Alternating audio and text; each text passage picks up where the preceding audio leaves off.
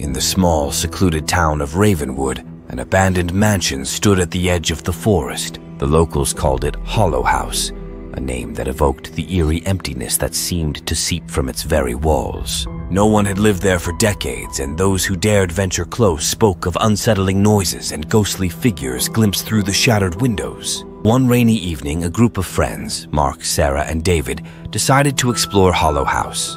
They were thrill-seekers, always chasing the next adrenaline rush, and the mansion's sinister reputation drew them in like moths to a flame. Armed with flashlights and nervous laughter, they pushed open the creaking front door. The air inside was musty and thick, the smell of decay almost palpable. As they stepped into the foyer, their footsteps echoed through the empty halls. "Did you hear that?" Sarah whispered, her voice trembling. David rolled his eyes. "It's just the wind. This place is falling apart." But Mark, who had been listening intently, nodded. It sounded like whispering. They pressed on, moving from room to room. The mansion was a labyrinth of dust-covered furniture, cobwebs, and faded wallpaper. Each step seemed to amplify the sense of foreboding that hung in the air. They reached the grand staircase, its once opulent banister now rotted and broken. "Let's go upstairs," Mark suggested, his curiosity overpowering his fear. As they climbed the stairs, the whispering grew louder, more distinct. It was a low, murmuring chant, almost hypnotic in its repetition.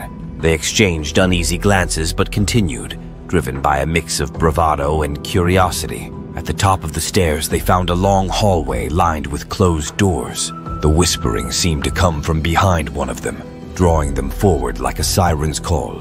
They stopped in front of a door at the end of the hall, its paint peeling and cracked. "Open it!" David urged, his voice barely a whisper. Mark reached out and turned the knob. The door swung open with a groan, revealing a dark room. Their flashlights flickered as they stepped inside, casting long, eerie shadows on the walls. The whispering was deafening now, a cacophony of voices that seemed to come from everywhere and nowhere. In the center of the room stood an old, ornate mirror, its surface tarnished and grimy. As they approached, the whispers stopped abruptly, plunging the room into an oppressive silence. Sarah gasped. "Look at the mirror!" They turned their flashlights on the mirror. Reflected in its surface were not their own faces, but those of strangers. Pale, hollow-eyed figures with mouths frozen in silent screams. The reflection of the room was different too. It was pristine, untouched by time and decay. "What's happening?" David's voice was barely audible, his bravado gone. Suddenly, the figures in the mirror moved, their mouths opening and closing in silent whispers. One by one, they reached out, their hands pressing against the glass as if trying to break through. The air grew colder, the sense of dread overwhelming. "Let's get out of here!" Mark shouted, turning to run.